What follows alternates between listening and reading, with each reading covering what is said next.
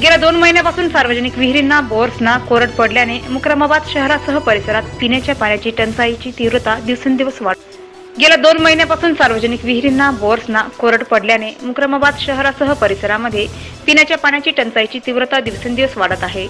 मुकरामाबाद व परिसरातील वस्ती तांडा येथील टँकर मजुरी विहिरी अधिग्रहण प्रस्ताव तात्काळले आहेत, तर काहींनी 2 रुपयाला एक घागर विकत घेऊन तहान भागवावी लागते।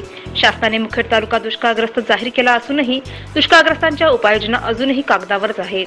येथील नागरिक मोटरसायकलवर बैलगाडीच्या सहाय्याने ड्रम पाणी शेतातील विहिरीवरून आणत असल्याचे चित्र बघावयास मिळत आहे। या निवडणुकीच्या तोंडावर लोकप्रतिनिधींकडून केवळ आश्वासनाचा कोरडा पाऊस पाहायला मिळत आहे। यादव गायकवाड, मुकरामाबाद मुखेड तालुका प्रतिनिधी।